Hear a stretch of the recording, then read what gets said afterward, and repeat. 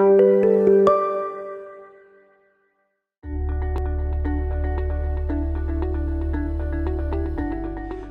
I'm Andrew. I'm here with Lisa to give you a quick overview of the process of getting started with demand-side response.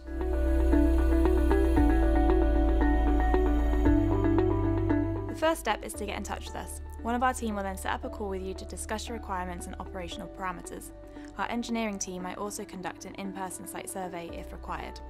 You don't need to know how much flexibility your site can offer before you contact us. That's something we can establish based on your site metered data following our initial discussion. There are opportunities for a full range of different types and sizes of assets, so it's always worth speaking to us even if you're not sure whether you can participate.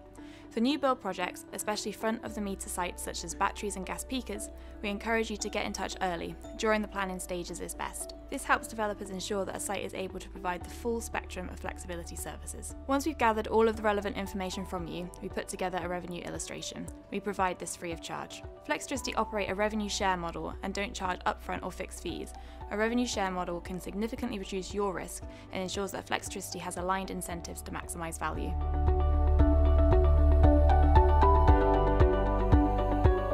The next stage is to get the site ready for participation and connect it to a virtual power plant run by our control room operators here in Edinburgh 24/7, 365 days a year.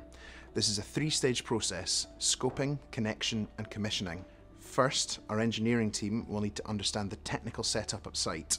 For example, what assets are providing the flexibility, how are they controlled and how are they metered. From this discussion, we'll produce a scope of works that outlines what work is required to connect to a virtual power plant. Once the scope is agreed to, the second stage is setting up that connection. Flexitricity works solely on a profit share basis, so we provide our outstation at no cost to the site. The outstation should include everything needed for us to be able to dispatch your site into services. Depending on the services you'll be participating in, the scope may also outline a requirement for new operational metering. The third and final stage would be commissioning and go live, which would include testing dispatch of the flexible assets and ensuring all signals between the control room and site are in place before delivering in live services.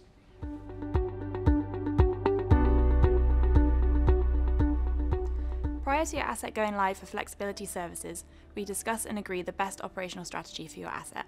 Our operations team and trading desk monitor your asset and the energy markets 24/7 and adjust the strategy as needed to maximise revenue.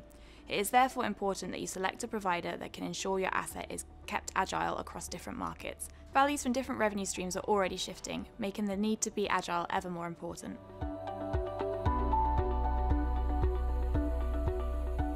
Flexitricity's account management team is here to keep you informed about the strategy and ensure you're made aware of any new opportunities. For example, new DNO flexibility tenders or the evolution of balancing services procured by National Grid.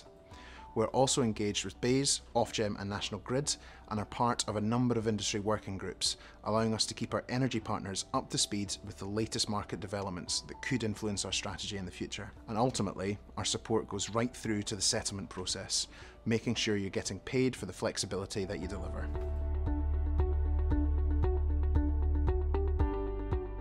So how much can your assets earn? We get asked this all the time, and the honest answer is it depends. Each site is different. Through our discussions with you and your technical team, you will need to look at a range of parameters before preparing revenue illustrations. We don't generalise or make statements about how much each service is worth.